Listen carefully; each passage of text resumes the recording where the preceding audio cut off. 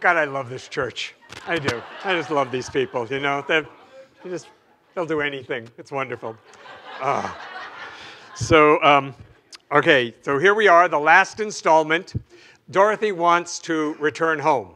Now, I think this has less to do with the Depression-era black and white Dust Bowl of Kansas at that time, and the meager living that she might eventually eke out as a farmer's wife. I think it has less to do with that than returning home to save her Auntie M, who she believes is heartbroken because of her disappearance. Now, every step along the yellow brick road is paved with Dorothy's inner strength, her spirit of love, and her compassion for others. These are things that exist within her that she finds and uses on her journey. So like Dorothy, I think we're all called to leave whatever wasteland we might have experienced to step into a greater life, a bigger, better life. You know, that it's interesting that it starts with Dorothy dreaming of leaving, and then very quickly turns to Dorothy dreaming of returning to where she came from. So today my topic is safe and sound. And you know, one of the things I like about fairy tales is how they activate our imagination at lots of different levels, that they can bring us in touch with something, with a deep theme that's already within us. So I've talked about unfamiliar territory, where Dorothy, as a character within each of us, makes this journey. And she ultimately wants to return home. So we think we can be separate from God. So that's the deal here on unfamiliar territory, that we think we can be separate from God. In truth, of course, we could not possibly be separate from God, but we do have these extraordinary imaginations. You know, and our longing can be satisfied, but not necessarily according to our picture. See, Dorothy, young Dorothy, she gets a wake-up call from life. She wants something other than what she has. She wants to be someplace other than where she is. You know, she wants to outrun her karma, really. You know, she wants to keep doing what isn't working, right? So the external needs to change is her kind of thinking. If things out here would change in the world I live in, if people would behave differently, if people would treat me differently, if circumstances were different, then I could be really, really happy. Who among us has ever said that? So if I keep saying outside of me is the problem, I can't be fulfilled. You understand? If we say the problem is outside of us, then we're not being at cause in our own existence. So then the second week I talked about, so you made an enemy. And she affirms and visualizes a better, happier place over the rainbow, and her house lands on top of the Wicked Witch of the East. Now, she was not really teachable where she was in Kansas, and later, in front of the wizard, she will be teachable. I talked about everybody and nobody is perfect, that we are all both human and divine. And in our teaching, we believe in spiritual perfection, but the human is catching up to it, right? The spiritually perfect, yes, you know, in Hinduism they talk about the ball of fire that burns in our heart. We would say that's the perfection. That's the God essence within each of us, you know. But humanly, we understand that we are all a work in progress. And so difficult people who show up in our life force us to grow the most, you know, and the mantra that Dorothy is using is to follow the yellow brick road. So I asked you to identify your mantra. What is that thing that you say to yourself most often? And you might find that it's life-affirming or life-negating, that it empowers you or disempowers you. But everybody seems to have a mantra, something that they say to themselves all day long. It's almost like it becomes your personal law in life. Now, Dorothy's real enemy is the temptation to go unconscious in the midst of her own life. Just like we do. Everybody goes unconscious at some point.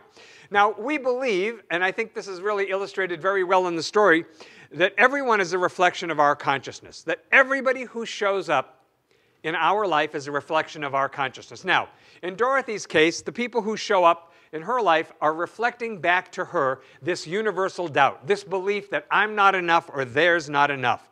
So the scarecrow is not smart enough, the tin man is not lovable enough, and the lion doesn't have what it takes or the courage to face his own life. So remember, Dorothy does ultimately want to be elsewhere, and they all think the wizard can make it all better. You know, there's a line from a Stephen Sondheim that I really like, and he says that everyone wants a witch to blame. So, you know, the problem with that is as long as you're blaming, you're still in victim consciousness. As long as you're blaming, somebody outside of you has the power. As long as you're blaming, you're in the past. So the witch is just, you know, we could say the shadow side of ourself, just showing us what we have suppressed up until now. So Dorothy does, of course, make it home. And the truth is, though, what we want to remember as students of the science of mind is that we are, in fact, home right now in the heart of God. Wherever we are, whatever our circumstances, we are always at home because we cannot be separate from the heart of God. Now, this is not a test. No, it is a real life. Yes, we are in a real life right here, right now. Had this been a test, you would have been notified by the emergency broadcast system. But this is not a test. This is a real life. No. Now, we've also talked about how crises seem to get our attention. And there's that wonderful line in A Course in Miracles that says we can learn through joy or we can learn through pain. And wouldn't it be great to do our learning from here on out through joy? Because don't you feel like you've learned enough of the painful lessons? Don't you feel like, you know, look, if God and the universe wanted to teach me through joy, I swear my eyes are wide open. I would get it. I would get it through joy rather than having to learn the things I need to learn through pain. And people always say, well, why does God let that happen? And it's like, well, because we have free will and we have choice. And when the universe knocks gently, we often do not answer. So then we get hit with a cosmic 2x4 and we say, oh my God, how did this happen to me? How did I get here? Well, you wouldn't learn through joy, so the universe sends a little bit of pain, and that seems to be the wake-up. You know, in the Gospel of Thomas, it says, if the kingdom of heaven is in the sky, then the birds of the air will get there before I do. And if there are a lot of birds there, well, I don't know. Have you ever been around a lot of birds? I think they're messy. I don't want to be where there are a lot of birds. You know, that's why I never go to Reverend Mark's house. He's got a. No, I'm just kidding. It's a. That you know, we teach that heaven is not a place, but heaven is a state of consciousness. It's an awareness of our oneness.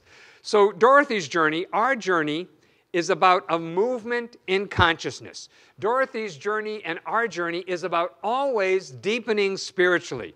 So where do I need to go deeper in my consciousness? And that's what I'd like you to ask yourself today.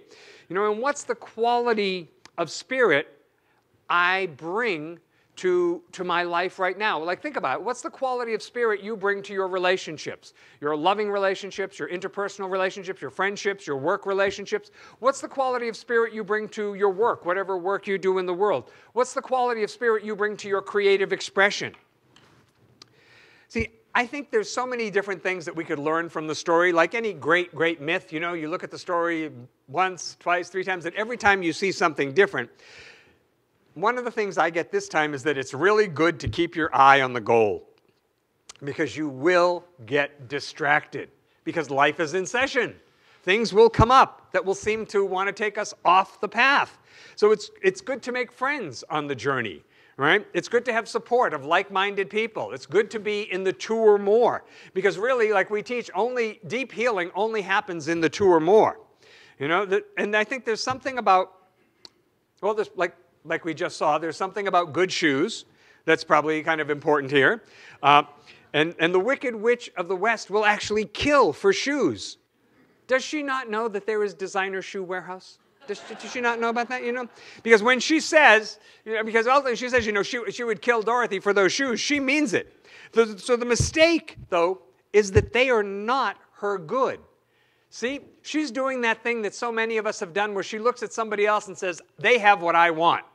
I want what they have. The only way I'm going to get it is to take it from them. This is why so many people are in prison today. They don't know that they can create their own good, so they think the only way to get it is to take it from someone else. But you have to understand that our good is ordained for us by God. No one can take it from us. People have what they have by right of consciousness. So the witch thinks to get her good, she has to take it from Dorothy. She doesn't know she can create it for herself. You know, and so I want Dorothy to say to the witch, hey, back off, you know? These are my shoes, go get your own, right? Because envy and resentment of another's good will never bless us. In fact, what it will actually do is it will keep our greater good from us, So coveting another's good is a huge waste of time. So I think the idea is we let it inspire us. You know, when you see somebody who's living the life that you want, you say, that's for me. All right, God, that's for me. That's where I'm headed. I accept that. I accept that level of good. And then you go about creating your own. So the question to ask ourselves is, how do I create that consciousness within me? Right? That consciousness where that good is just the natural result, the natural consequence of this newer, greater consciousness that I'm seeking to embody. You know, why doesn't the witch go to the wizard herself to get shoes? Do you ever wonder about that? You know, I mean, she knows he's powerful. She knows he makes stuff happen. You know, what? I wonder in our life where we covet. Think about this. Where do we covet? Where do we still think I'm not enough? See, like the scarecrow, I ask myself, am I doing what I came here to do? And this is something I think we could all ask. Are we doing what we came here to do? Sometimes the answer is yes. Sometimes partially. Sometimes not so much. So in the end, I think the witch has to, in the end, the wizard has to disappoint Dorothy. Because the universe busts us on the belief that someone else is the source of our good. And I bet we've all experienced that time and again when we think, oh, this out here, outside of me, this person, this situation, this thing is going to make it all okay. What if surrender Dorothy? You know when the witch writes that in the sky, surrender Dorothy? What if that's not give up, but go deeper? Right? This thing, we'll just look at it through a metaphysical lens. What if surrender Dorothy is not about quit because I'm more powerful than you, so just give up? What if it's actually an encouragement to go deeper, that the way to handle the situation that is so perplexing to us is that we have to go deeper within ourselves? Because when we allow something outside of us to control us, that actually limits what God is able to do through us. So, you know, through right action, ultimately, Dorothy's obstacle is resolved. So you ask yourself, in this moment, what's the loving thing to do? Ask yourself in this moment, what's the conscious thing to do? What's the compassionate thing to do? What's the God-centered thing to do? You know, the witch ultimately is dissolved. She says, I'm melting. You know how she says it. Say it. No. You know how you really want to say it. Go ahead, do it one more time. That's it. That's it. These are my people. All right. And she goes on and she says, who would have thought that a good little girl like you could destroy my wickedness? So there's a principle here. And that principle, of course, is that love conquers hate. Right? No matter how long the hate has been, that love ultimately conquers hate. And so, you know, the guards rush in. Yeah, that's them. Yeah. You know, but see, now Dorothy's love and compassion for the scarecrow, whose arm has now been lit on fire by the wicked witch, causes her to throw a bucket of water on the scarecrow, but it also hits the witch and puts out the fire, and accidentally the witch melts. Okay. So again, here we are, great spiritual themes. The light is greater than the darkness. You know, and so she gets to have the witch's broomstick, and now, you know, speed ahead, Glinda comes in a giant pink bubble. This is going to be what it's like when we have cars that drive themselves. Yes, it is. You know, we'll all be floating over LA in a pink bubble, and she tells Dorothy, you've always had the power. And the scarecrow says, why didn't you tell her before? Now, this is really important because she says she wouldn't have believed me. She had to learn it for herself. And we do this again and again. How many times have we not learned from our own experience or from people we love and we cherish their opinion? We think, nah, I got to do it my way anyway. But see, Dorothy has learned. Ultimately, this young girl has grown in consciousness. And when we get the wisdom, our soul has it forever, which is just a wonderful thing, that we don't have to do it again when you get the wisdom. And so people often say to me, why am I doing this situation again? I thought I'd already learned this lesson. It's like, apparently you didn't get the wisdom from it. See, because we are destined to repeat things unless we are able to extract the wisdom from the situation. So Glinda asks her what she's learned, right? And it was, she says it wasn't enough. Dorothy says it wasn't enough to miss Annie M and Uncle Henry. See, just wanting doesn't do it. We've all done that. We've all done lots of wanting, but wanting doesn't, it's not creative. You know, it doesn't make anything happen in the universe.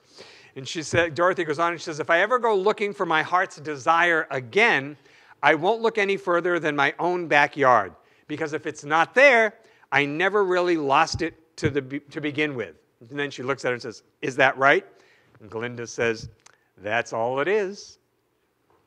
So I think that's all it is. This actually reveals the secret of, she reveals the secret of the ruby slippers and says, okay, just close your eyes, click your heels 3 times and say there's no place like home. So that's pretty simple. Now, the thing is that Dorothy has had the power all along, right? And she didn't believe it about herself. She kept thinking the power's out there. The wizard has the power. The witch has the power. Those flying monkeys, they had the power. I know the flying monkeys, they had the power. So she has been on an adventure. She's been initiated, you know, and she's returned differently. See, on that adventure, she really discovers and uses these qualities within her own intelligence, her own compassion, her own love and kindness. So you know, at an earlier time in the movie, when she runs into Professor Marvel, the fortune teller, he says to her, he says, close your eyes to be better in tune with the infinite. Let's do that now. So we turn our attention inward to pray for a moment, recognizing that right here where we are, the infinite absolutely is. That we are surrounded and filled with God's Spirit, God's presence, God's light, and God's love. I know that that very Spirit of God within us is the most true, most real thing about each and every one of us, and we have within us right now everything we need to navigate the circumstances of our life. And so I know that love is a better way to be, and that there is an infinite resource of compassion and understanding and intelligence within each and every one of us that rises up and reveals to us exactly what we need to know and do. So we include in our prayer today our family members, our friends and loved ones. We know that right where they are, the fullness, the allness of God's Spirit is present right there. We let our prayer be a blessing in the world, so this big world that we live in that has so much seeming discord, we let our prayer be a light and an energy of love that emanates out from us, from our church, from our sanctuary, out into the world, touching all people and all circumstances in a positive, affirming way. We bless our church. We bless all churches. We bless synagogues and temples and mosques and ashrams, all paths to God. And I'm certain that we're blessed by being together today, that everybody gets to be healed. And so with a full heart, I say, thank you, God, that this is the truth. And I release this word, and so it is. Together we all say,